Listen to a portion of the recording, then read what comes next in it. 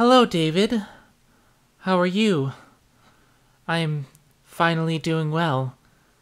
Can you believe it's already been 5 years since we parted ways? It's strange. It feels as if no time has passed, and yet so much has already changed about myself.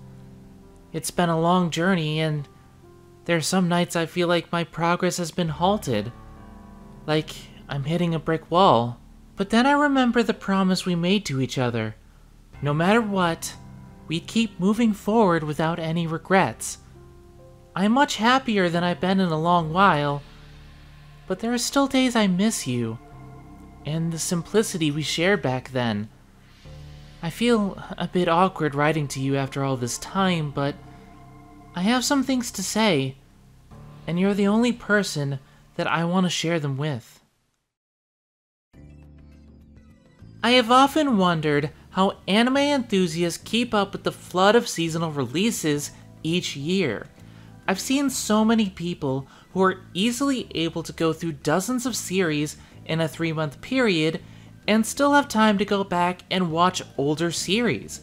Personally though, I don't have time to watch many seasonal releases. Between my normal job, prepping videos for YouTube, being a host on Linkara's streams, recording Let's Plays, cleaning around the apartment, and dealing with the antics of my very rambunctious talking cats, I have very little free time. However, when all my work is done and I'm not playing video games, my friends and I sit down to watch a few anime. Of the shows that we watch together, half of them are from my review queue, so we can discuss the shows in detail, and I can get a second opinion on the series from people that I trust.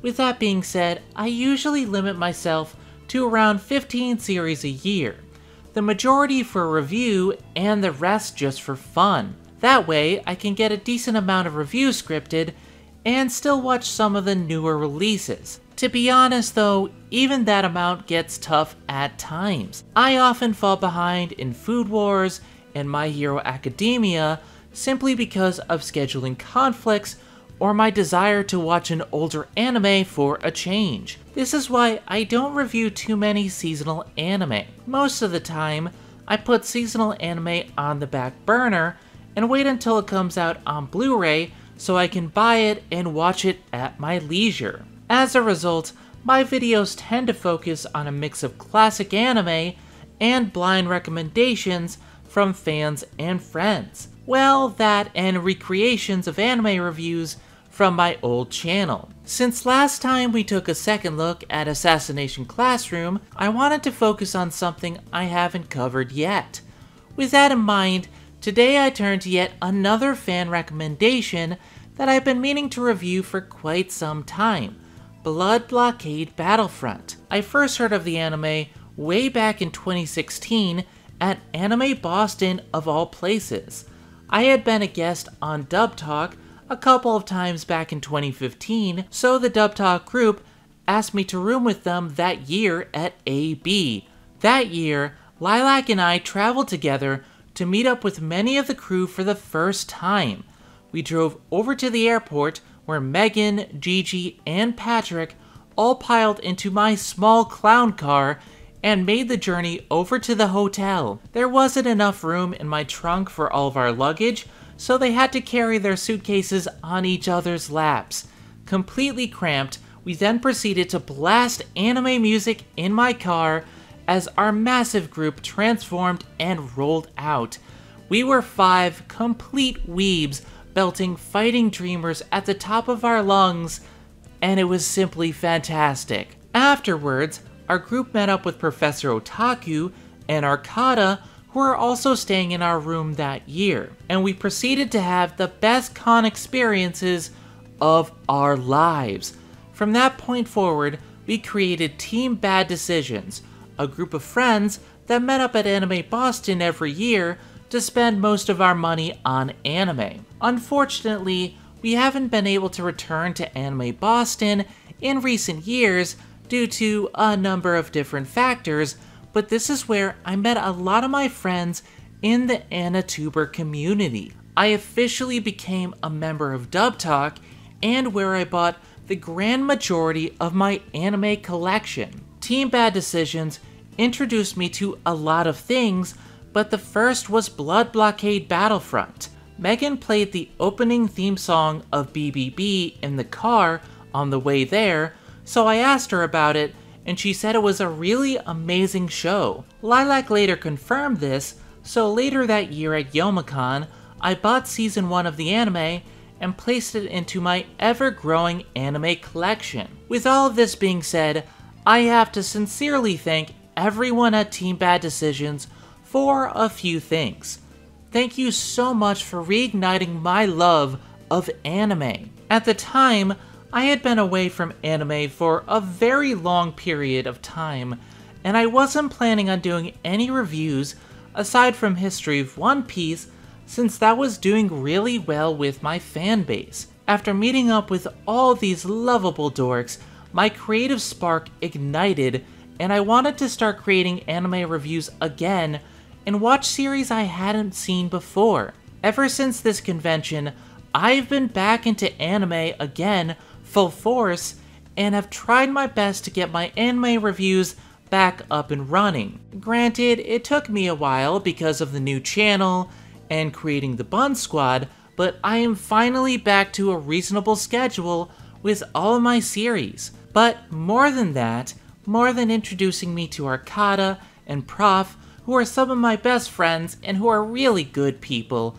more than reigniting my creative spark and my love for anime, I am extremely thankful that you wonderful people introduced me to Blood Blockade Battlefront, because it is one of my favorite anime of all time. It is legitimately amazing, and I can't wait to delve further into the series with you guys. Put your game faces on, strap on your anime protagonist goggles, and grab a vial of your own blood, because today we are taking a very close look at the first season of Blood Blockade Battlefront. Let's dive in.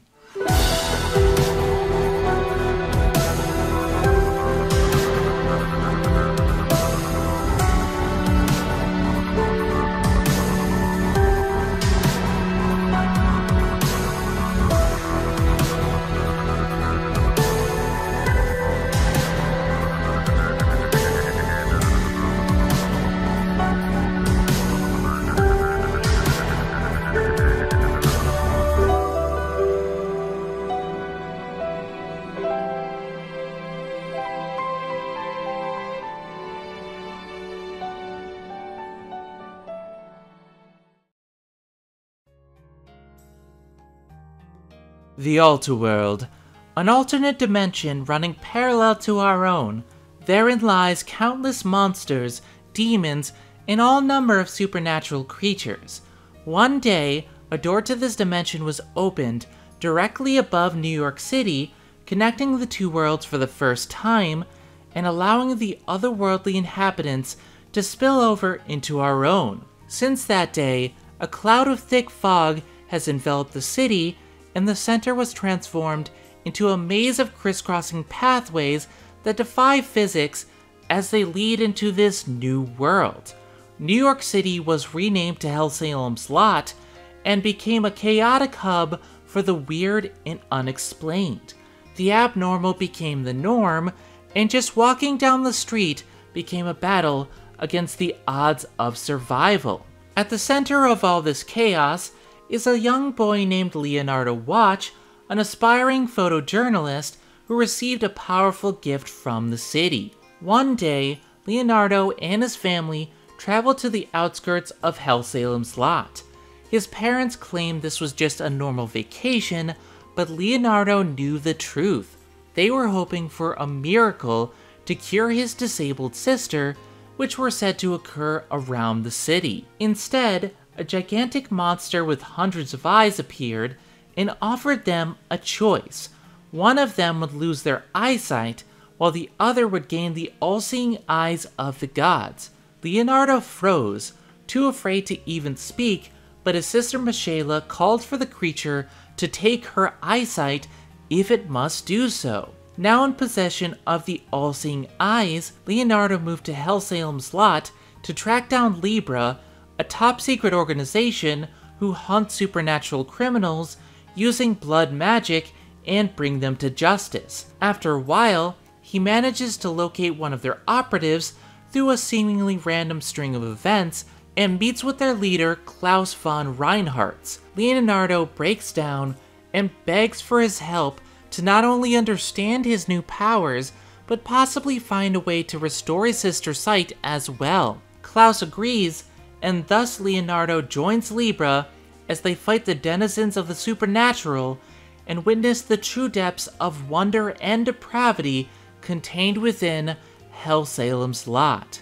Now, this might seem a bit overwhelming at first, since this is all disclosed to the viewer in the very first episode, but the key element here is the presentation itself. The story begins in medias res as Leonardo races through the city, and as he does so, we're shown news coverage detailing the origin of Hellsalem's Lot. We then flash back to earlier that day to learn further details about the city and about Libra, only to flash back again to learn how he received the all-seeing eyes.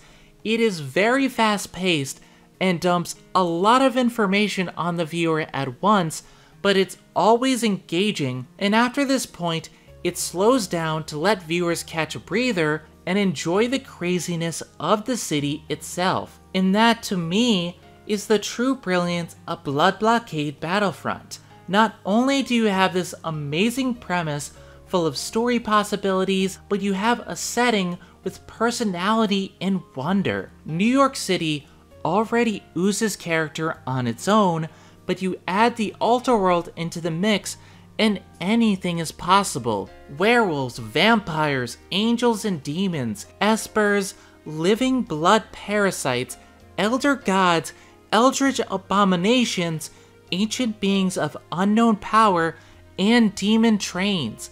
These are just a handful of the concepts introduced in Season 1 alone. Blood Blockade Battlefront Season 1 contains 12 individual episodes that can be broken down into two different categories: world-building episodes and character development episodes. During the world-building episodes, we're introduced to new characters, concepts, and locations for the show to explore, while the character episodes tend to focus on one location with one specific character. For example, the second episode introduces us to illusion magic that demons can use to disguise human trafficking, while episode 3 focuses on Klaus playing a board game against a demon. The show is episodic, which allows you to view each episode without having to worry too much about the ongoing plot. At the same time though, every episode has subtle moments near the beginning and the end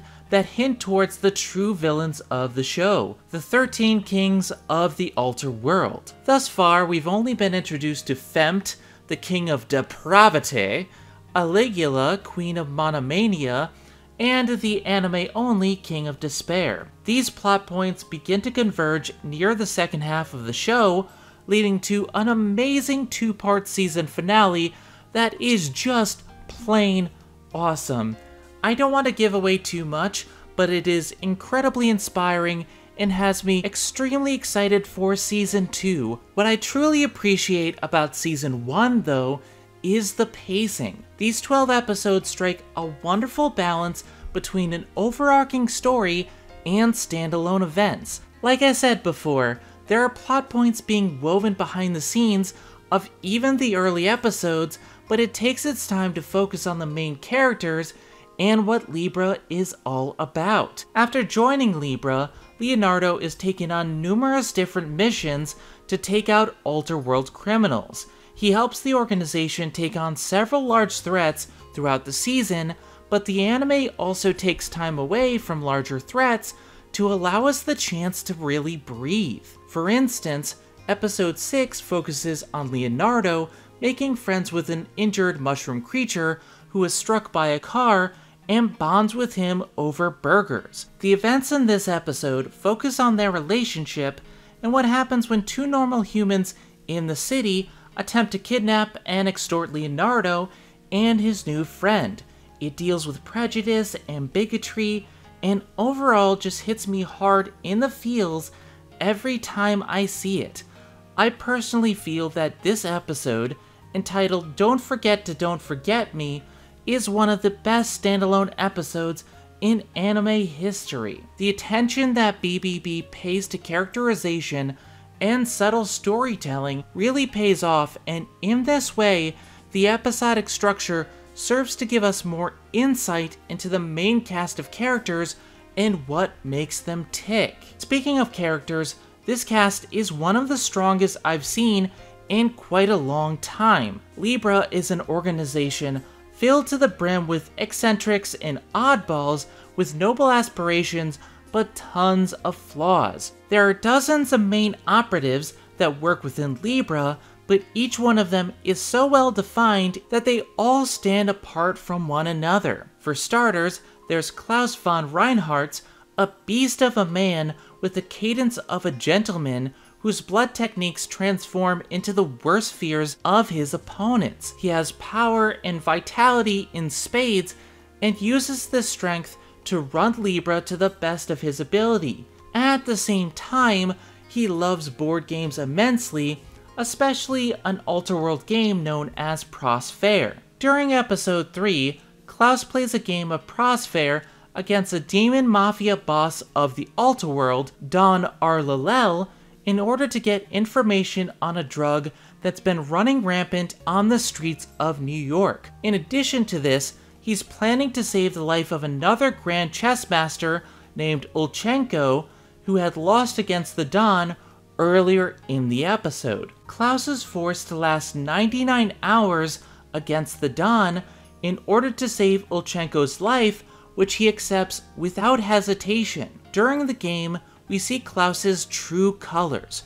He has some amazing stamina and just barely manages to last the 99 hours by forfeiting the match at the last second, but the true brilliance is his speech near the end of the game. He is told point blank by the Don that Ulchenko asked to have Klaus killed, but Klaus simply responds with an epic speech that remains one of the highlights of the show. This episode single-handedly made Klaus my favorite character between this speech and the way he sacrifices himself for others who may not even care for him. He truly is a noble badass in every sense of the word, and just seeing him on screen is just awe-inspiring. In addition to Klaus, there's Zap Renfro, a hot-headed womanizing punk who can turn his bloods into blades and thread, Chain Sumeragi, an invisible werewolf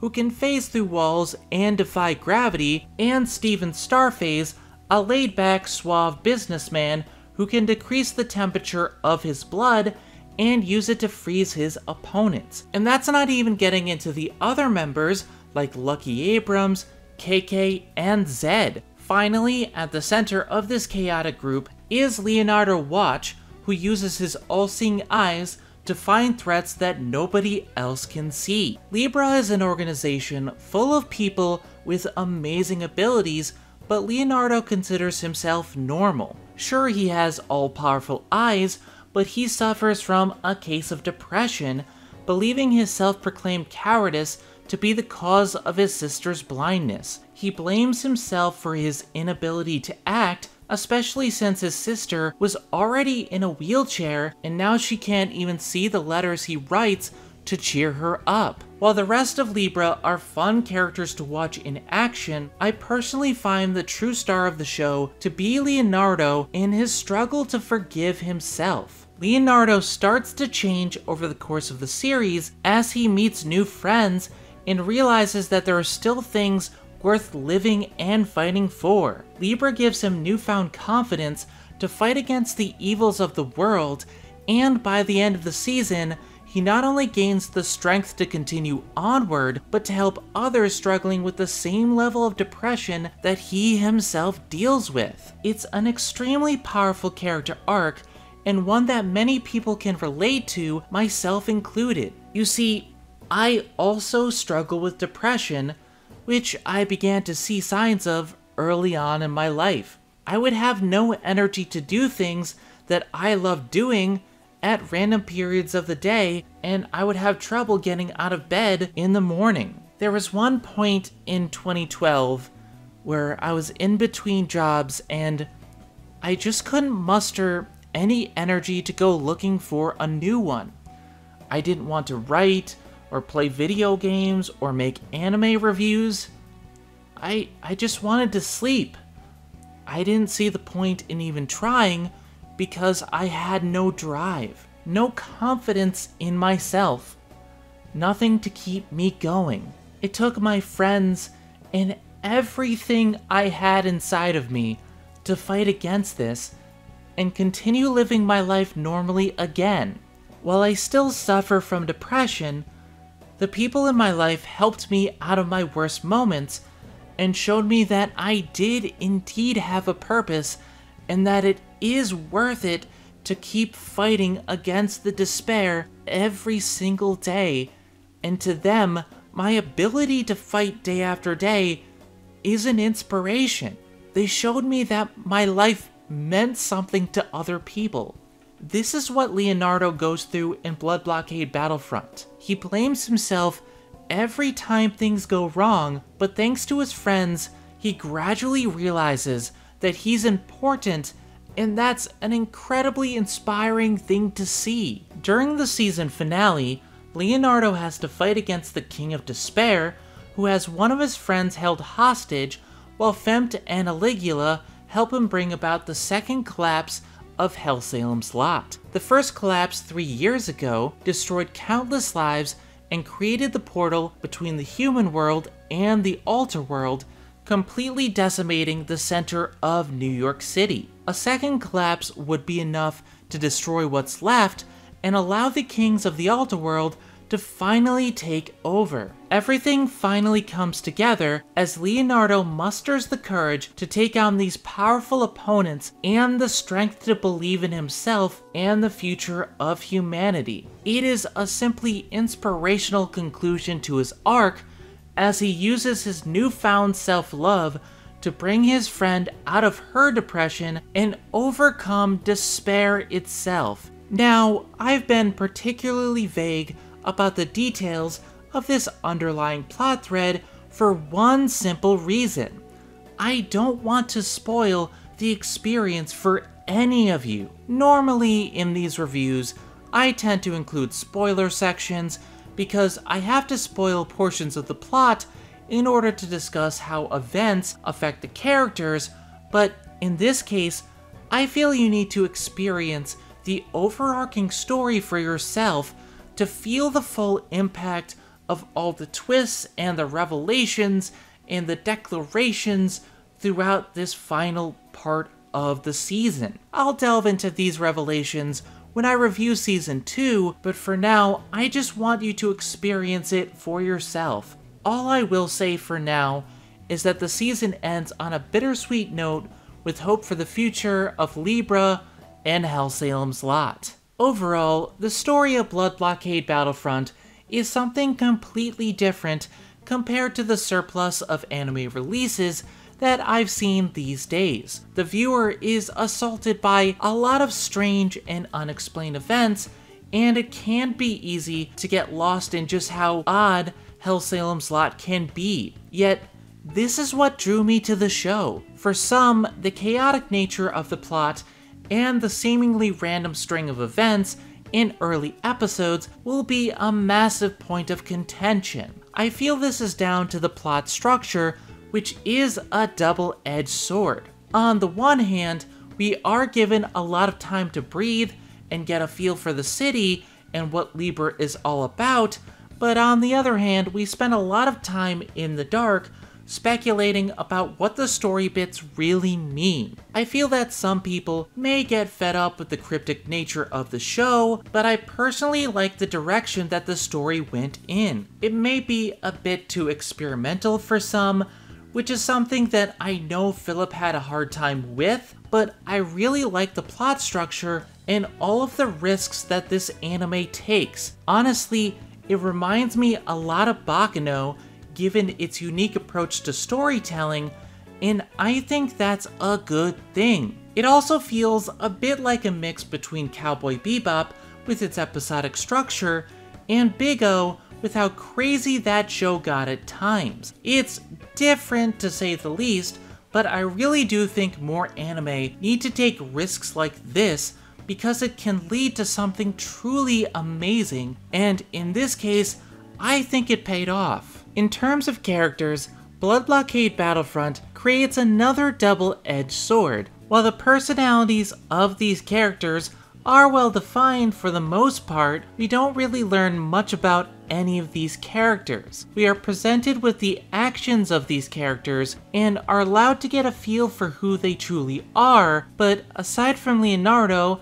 and the two characters tied to the ongoing storyline, we aren't given much to go off of. Through his actions, we can see Zap is a major asshole, but we also get the idea that he wants to be a good person despite his rampant dickery. We can see that Klaus is a noble badass through the way he conducts himself, even though he has a tendency to get completely absorbed in his work to the point that he ignores everything around him. We can see that Lucky Abrams is a wonderful mentor figure to Klaus through their interaction, although he tends to be a bit clueless and overly dramatic at times. In this sense, these characters feel a lot more fleshed out than they actually are because they've shown us their personalities and that they have history with one another. However, we don't actually learn this history in this season. When I showed Blood Blockade Battlefront to Kat from the Disney debate, she was rather put off by the series because of the chaotic structure of the plot and the fact that we really don't know these characters. I have to admit, while I do enjoy the way this anime presents these characters, it won't be enough for some people. There will be viewers who wish to know more about these characters in order to become more attached to them, and that is perfectly valid. I don't know if the second season dives into the backstories about any of these characters, because I haven't seen that season yet, but if you're just watching this season, all you get from the beginning is Leonardo's history, and that might not be enough given how large this cast of characters is. With that being said though, I personally didn't mind this particular issue. I was a bit iffy on the series when I saw the first episode, but it was the actions of the characters in episodes 2 and 3 that made me fall in love with the show, and the ending of the show that cemented my love for this cast of characters. Klaus's drive to save other people was simply infectious to me. Zap's dickery was hilarious in my opinion, and the banter between every member of Libra just sold me on this cast. Yes, we don't know enough about these people yet, but I still find myself cheering them all on and laughing as they fought amongst themselves. They all possess enough defining traits that make them stand out far more than any other anime that I've seen in the past few years. Love or hate this manner of characterization, I still feel that this cast is wonderful, and I look forward to seeing more of them in Season 2. In terms of presentation, Blood Blockade Battlefront is second to none. This series was animated by Studio Bones, which is one of the best in the business. Bones has animated numerous top-tier anime over the years, including both Fullmetal Alchemist series, Soul Eater, Wolf's Rain, Ouran High School Host Club, and My Hero Academia, just to name a few. They have a track record for animating some of the most popular anime of the last few decades, although they do have a nasty habit of adapting a manga before it's finished, leading to them needing to make up an anime original ending. I'll save my thoughts on this practice for when we get around to discussing these particular series, but for now, this isn't an issue with Blood Blockade Battlefront, as the show does have a second season that adapts the manga up to the end of its first run. However, we do have a rather strange instance where the larger ongoing plot of Season 1 is anime only. The King of Despair was never in the manga, in addition to the two characters that he tries to manipulate throughout the series. However, the way they weave the anime-only plotline into the story is simply top-notch in this case. Everything feels like it belongs to the series. I wasn't even aware that the King of Despair and his plans were anime-only until Megan from Dub Talk pointed this out to me, and even then, it's hard to tell where the anime stuff ends and the manga begins. I may get around to reviewing the manga to see how well it was adapted, but from what I see here, it came out wonderfully. In terms of the animation itself, Bones once again knocks it out of the park. This is some of the best animation I have ever seen, and I'm not just talking about the fight scenes, which are still very badass. The characters are incredibly expressive, showing a wide array of movements and emotions from just their faces alone. The lighting, shading, and color used in every single scene is carefully chosen to bring across the proper mood and tone, leaving the viewer with a greater appreciation for the more serious moments of the series. However, the true brilliance of this animation exists in the subtle details. The editing in particular is fantastic, cutting together static shots with perspective shots from villains, sweeping pans, and other such transitions that do an excellent job of keeping the viewer engaged. The way the animators play around with perspective is quite interesting as well, given the nature of the Alter world.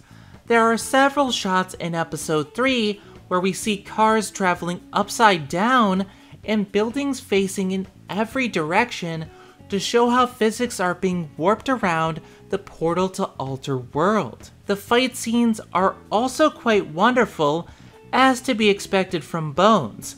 Even though everything is always so fast-paced, you can easily decipher what's going on for every step of the action, and damn is it smooth. It's a visual marvel and hard to look away even when people aren't punching each other in the face, which is the mark of perfect visual design. As for the music, this is another area that BBB excels in. Since the series takes place in New York City, the soundtrack is full of songs playing on the radio throughout the city.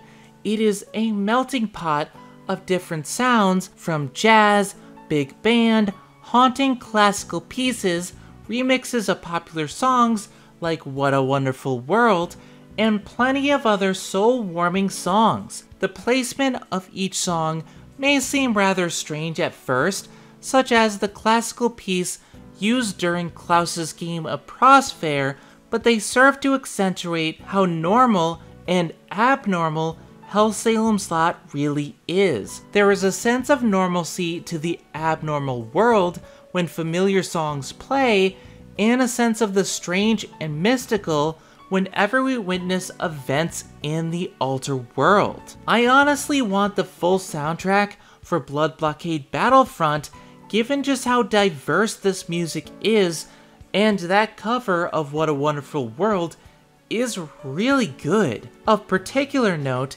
is the opening theme song for the series, Hello World by Bump of Chicken. This theme is simply one of the best I have ever seen in an anime. Every time I hear this song, I get chills. It's honestly hard to explain what makes it so special to me, but from the moment I hear the opening lyrics to the song, I get inspired to create. The lead singer's voice is simply haunting, and the more I hear it, the more restless I feel, to the point that I start working on projects simply because of it. The song pumps me up from the very beginning to the very end, which is the mark of a fantastic theme song in my book. However, it's not just the song that I love. The animation itself is layered with subtle nods to the characters and their relationships. For instance, there's a point where we cut to Leonardo's sister in a beautiful field full of color. Immediately afterwards, we transition to Leonardo, who is surrounded by a world devoid of color until he opens his eyes. The more he opens his eyes, the more dots of color appear, and once his eyes open fully, his world is lit up once again, and the camera pans around as the various members of Libra add more color to his world with their abilities. This tells us that Leo's world is dark because he blames himself for his sister's blindness, but when he opens his eyes to the people around him, he begins to see that there is hope and color in the world after all. This is just one of the many layers woven into the opening theme song, and the more I watch the opening, the more things I see. It is a complex theme that is both melancholy and inspiring, showing the darkness of the world while also giving us hope for the main character as he heads toward the light at the end of the opening theme song. It is frankly one of the best openings I have ever seen, and definitely in my top 10 for sure. And then there's the ending theme, Sugar Song and Bitter Step, which is possibly even better. It combines a jazzy, happy-go-lucky tune with the entire cast dancing to create one of the most memorable ending themes in recent memory. It showcases the beauty of the world of Blood Blockade Battlefront while still showing snippets of Leonardo's despair when his sister lost her eyes. I find the best ending themes are incredibly catchy and easy to sing along to, but an added plus is reminding us of the plight of the main character while this is happening. To be perfectly honest, I think Sugar Song and Bitter Step is even better than Mina no Peace and Hello Shooting Star. It is right up in my top 10 ending themes simply by being a fantastic song that is fun to dance to, but it also has a ton of meaning behind it, and I just can't get enough. In terms of voice acting, the Japanese sub is just okay. It's not bad, but I felt as if the voice actors were too one note for the characters. There is not enough inflection to their voices, and even after a few episodes, it just doesn't seem to improve. It's a shame too, because Kazuya Nakai is cast as Zap Renfro, and this is the one role I just don't like him in. Normally, I love him as Zoro in One Piece, but here he adopts an accent and a cadence that just feel out of place. Also, Miyamoto Mitsuru is just plain bad as Steven Starface. He gives a performance so dull and lifeless, it makes Jun Kazu in Kamen Rider Double seem interesting by comparison. I don't think the sub is bad per se, but it is extremely miscast. So I guess it's a good thing that the dub blows it out of the water completely. Perhaps it's because this takes place in New York, where people have all types of accents and dialects, or perhaps it's the style of the series. Once again, I have to make a comparison to Baccano. Baccano takes place in prominent American locations, and the dub feels more natural simply because of the specific accents added to the cast. It's the same situation here, where the English feels much more natural to the setting, but even more than that, the cast just works so much better than the Japanese counterpart. Leonardo Watch is voiced by Aaron Dismuke, who previously voiced Alphonse Elric in Fullmetal Alchemist, one of my favorite anime of all time. I feel he really gets across the anxiety, awkwardness, and depression of Leonardo in every single scene he's in, and I love how he handled Leonardo's arc over the course of the series. Other notable VAs in the dub include Micah Solusad as the King of Despair, Phil Parsons as Klaus von Reinhardt's, Ian Sinclair as Zap Renfro, and J. Michael Tatum as Steven Starface. This is just a small handful of the talent pool that Funimation brought to the table for BBB. Hell, Justin Cook and Chris Sabat make brief appearances in 2 different episodes, and they're as good as ever. The big standouts for me, though, were Stephanie Young as Kekkai, Mark Stoddard as Lucky Abrams, Tia Ballard as Aligula, and Josh Greeley as Fempt. All 4 of these casting decisions were perfect, and they all feel like they were born to play these characters. In my opinion, this stands out as one of the best dubs I've ever heard, and I would personally take it over the sub any day of the week. The only time I found it necessary to turn on subtitles was during the lore explanations. For some reason, those aren't translated in the dub, and I can't for the life of me figure out why. It's easy to quickly turn on subtitles for those sections, but it's the same problem some films have, where they don't put in subtitles during a brief section of foreign dialogue. On top of that, when I was watching the Japanese track, the subtitles were incredibly stiff.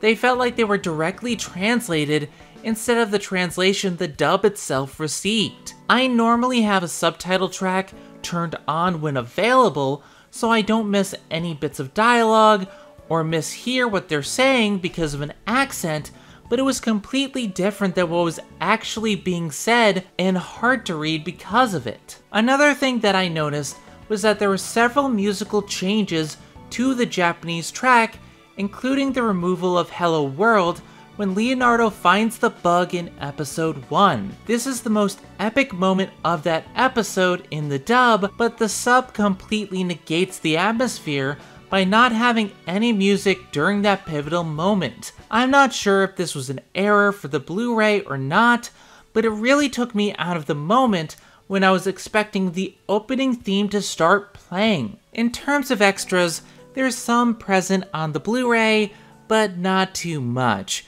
You have 2 behind-the-scenes interviews with voice actors stating their thoughts on the characters and the series as a whole, but these are short and are the only major thing on the disc. Other than that, you have standard stuff like trailers for other anime, textless openings and endings, and other promotional videos, but nothing to really write home about.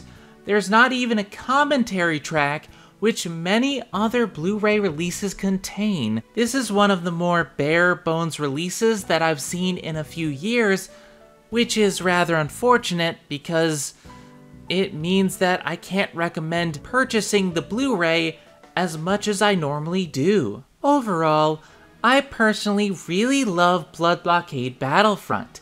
It has fantastic presentation, offering some of the best animation in the business that isn't just centered around the combat of the show, an incredibly diverse selection of musical tracks, kick-ass opening and ending themes, and an English dub that is simply perfect. While the experimental structure of the plot and the lack of information on these characters may turn some people off to the series, I personally view them as strengths that help Blood Blockade Battlefront stand apart from other series that were premiering at the time. I consider Blood Blockade Battlefront Season 1 an anime that everybody should watch at least once in their lives, and one that deserves a spot in your collection regardless of the score that I'm going to give.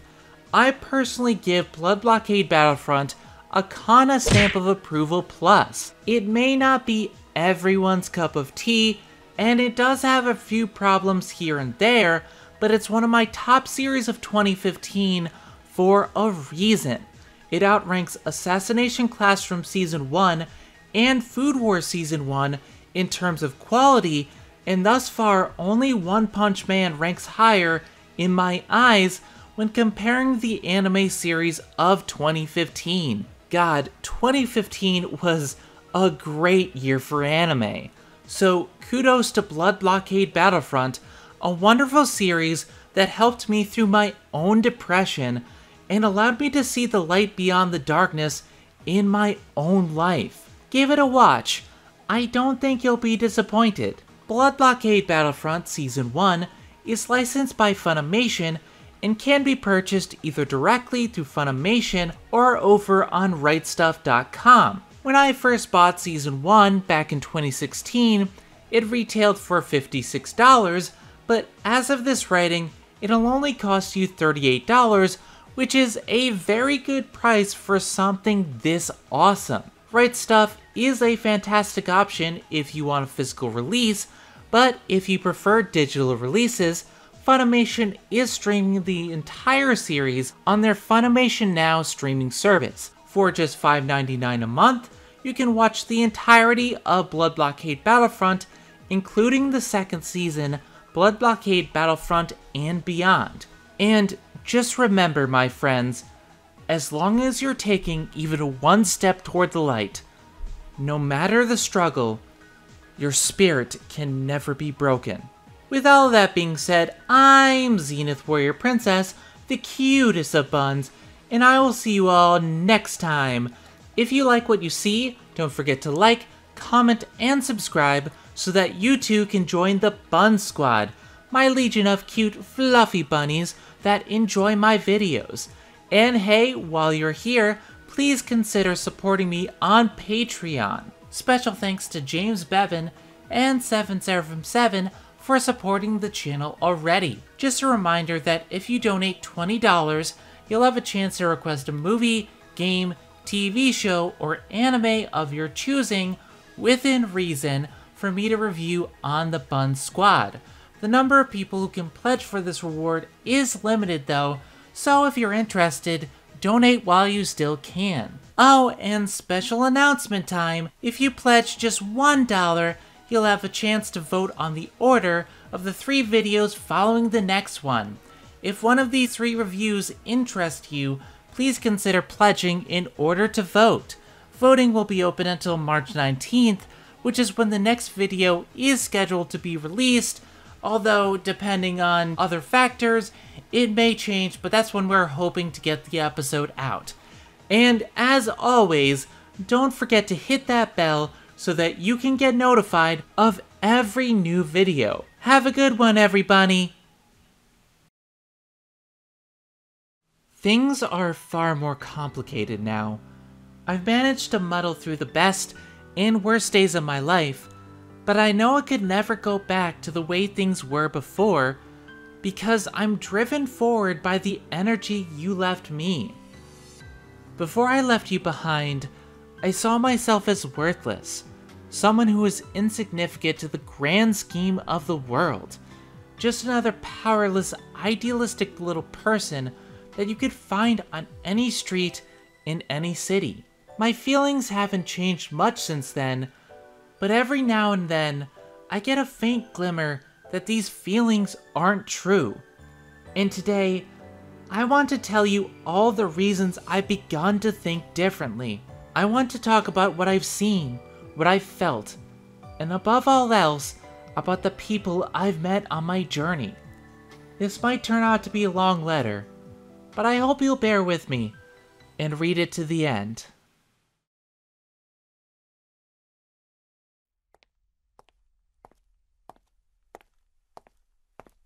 Who's there?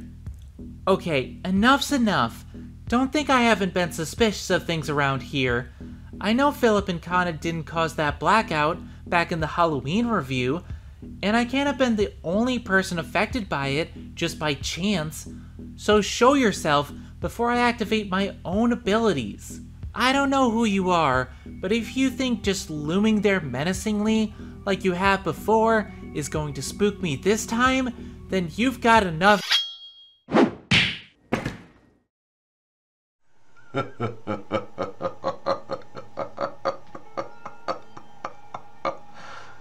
Well, Zenith.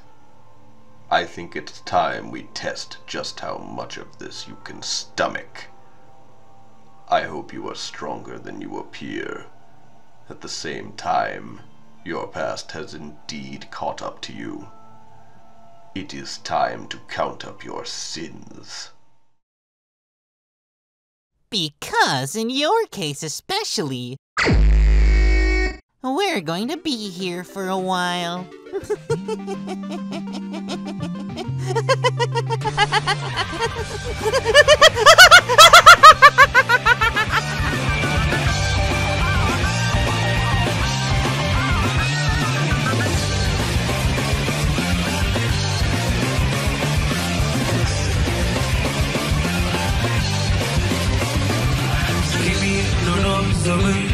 だに問いかけ自覚麻痺の証どうやら僕の頭もバグってしまいました遮る本性エゴリズム雑念もほどほどにとほらほら気になるあの子はもう壊れました思考回路は煩悩さ妥協利権なんて聞いちゃくれない投げられた取引には常識を殺せ絶望ダンスやもまみれ少年に逃げ込んだ現実はなかった欲望ないとか偽り偽善しゃぶっても仕方ねえや憧れた夢なんだっけヒーローになりたいの願い口にするあいにくばかり続けるとするはないよ